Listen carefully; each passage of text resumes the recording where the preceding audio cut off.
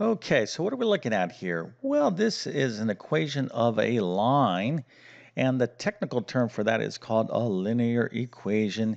And to be even more precise about it, this particular linear equation, or an equation of a line, happens to be in something called slope-intercept form.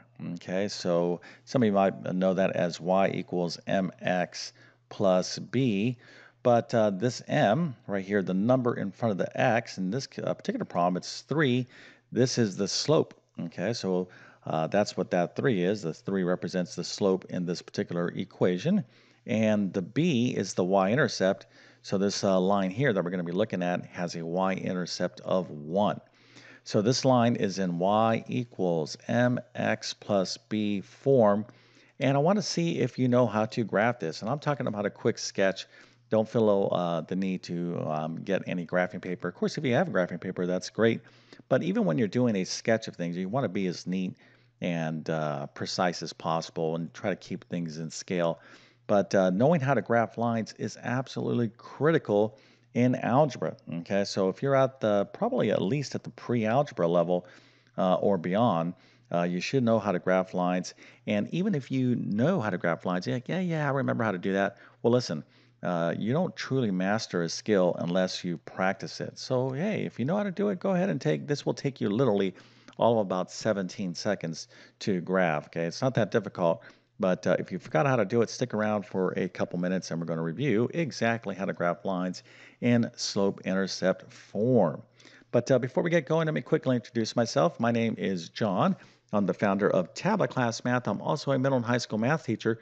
I'm going to leave a link to my math help program in the description of this video. But if you are struggling in mathematics for whatever reason, okay, maybe you don't think you're good in math, I'm here to tell you that that is not true. Okay, you can be very, very good in math, but you have to start believing that and you got to be willing to put in the work.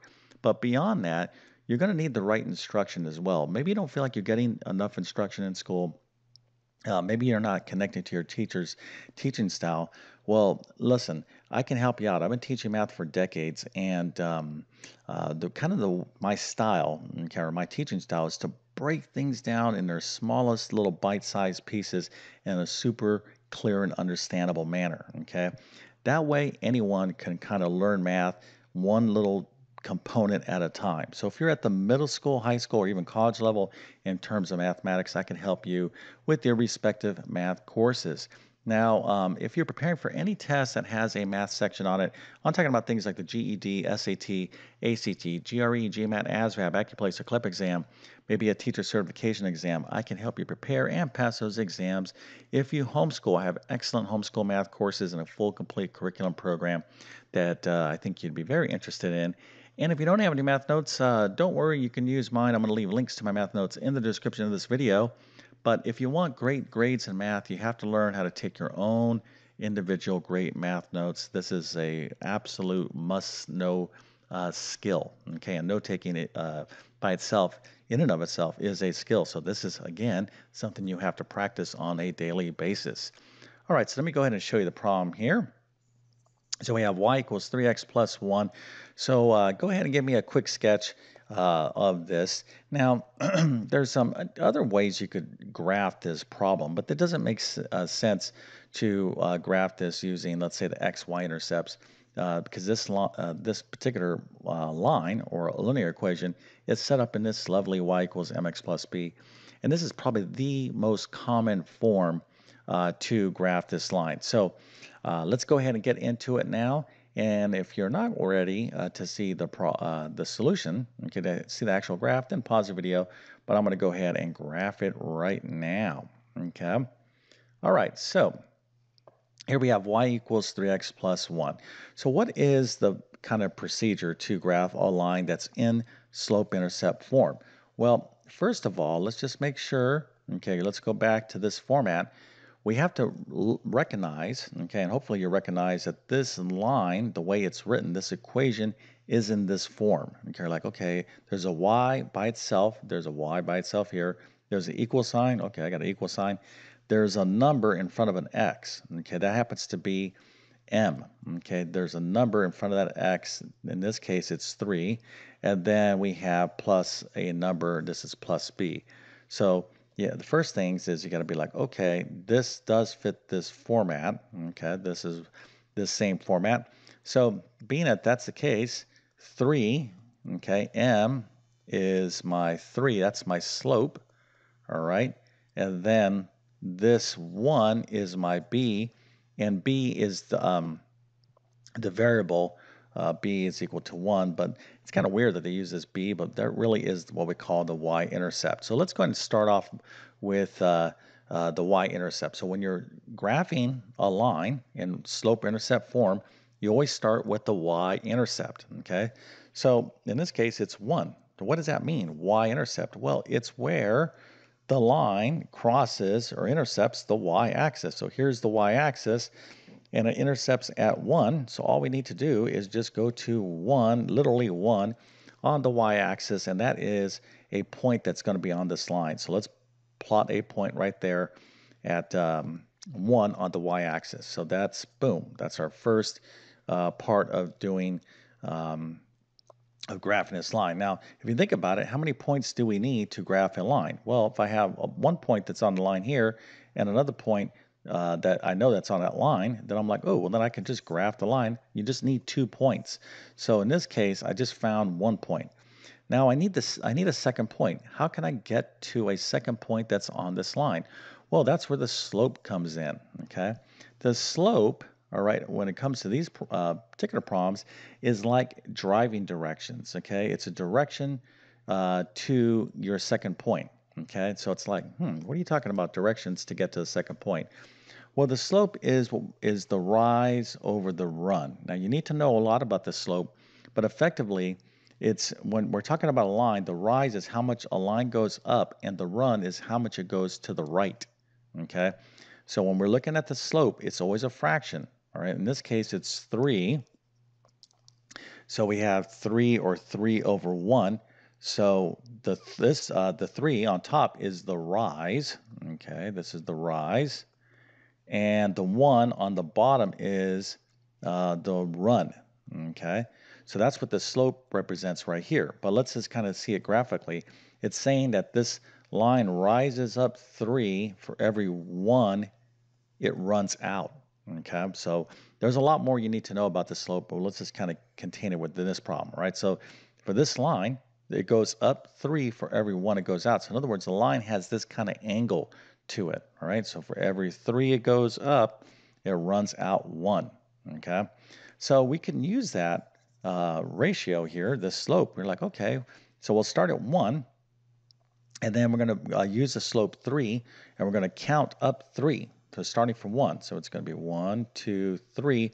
What does that put us at? Well, this is 1, 2, 3. So this, but this, the actual points is 2, 3, 4. Okay, so, but we went up 3, 1, 2, 3, and over 1. This is our second point. Okay, now the coordinate of that second point is what? 1, and this is 1, 2, 3, 4. Okay, and this point right here is located at what? X is 0, Y is 1. All right, but here is our lovely 2 points, and now we can just go ahead and draw our line right through those 2 points, and there is the line that represents this linear equation. Okay.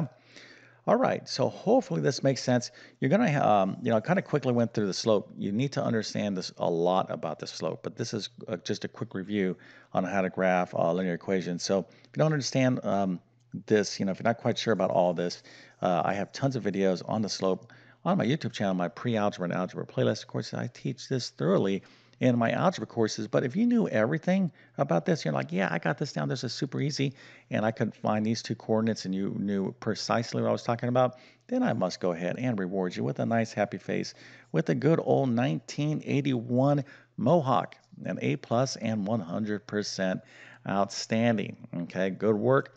Now, remember, if you kind of are like of the mindset that like, I know how to do this, but I really don't want to be bothered, well, that's not good. Okay. You need to practice mathematics, even if you know something. One of the worst things that can happen to, or does happen to math students that are capable is the following. All right. Here is your homework, right? And you have problems 1 through 20. And you start doing problem number one and number two and number three and number four. You're like, you know what? I'm getting all of these right. So what is the point for me to do the rest of these problems? It's just a waste of my time because apparently I know what I'm doing because I'm getting, some of these problems correct. Well, that's wrong, wrong, wrong. Okay. First of all, these problems down here are likely going to be more challenging than these initial problems. That's number one. Number two, like anything, math is a skill. Or you don't like go practice basketball by like, oh, hey, look at I'm shooting the basketball. I made, I was, able to, make the basket, 3 times in a row. That means I must be able to do it every single time. Obviously, that's not the case. Math is no different. So you have to practice, listen to your teacher, go through and, don't not do. I'm kind of stumbling on my words here. Well, I guess what I'm trying to say in simple English terms is do all the practice problems, okay? Because the more practice, the better. And that was the whole point of this video. All right, but again, if you didn't know what you were doing here, but you learned something, then that's the whole point. Okay, so if you got it right, that's great. But if you didn't get it right, that's feedback as well. So hopefully, either way, you'll say, you know what, this was a good enough video for me to smash that like button. That definitely helps me out. And if you're new to my YouTube channel, hopefully you'll consider subscribing. I've been on YouTube for 10 plus years. I have over 1,000 plus math videos on my channel, basic math through calculus and everything in between. So again, I'm very passionate about helping all of you out there that really have the desire to want to do good in math, to learn math. You have to look, that's one thing your teacher will never be able to give you. You have to want to do this, okay? If you can see yourself mentally learning, you will be able to learn. But you got to connect with the right instruction. So if you like my teaching style, please take advantage of all these videos that I've made through the years and will continue to make. But my best math help will always be within my math help program. Okay, so with that being said, I definitely wish you all the best in your mathematics adventures. Thank you for your time and have a great day.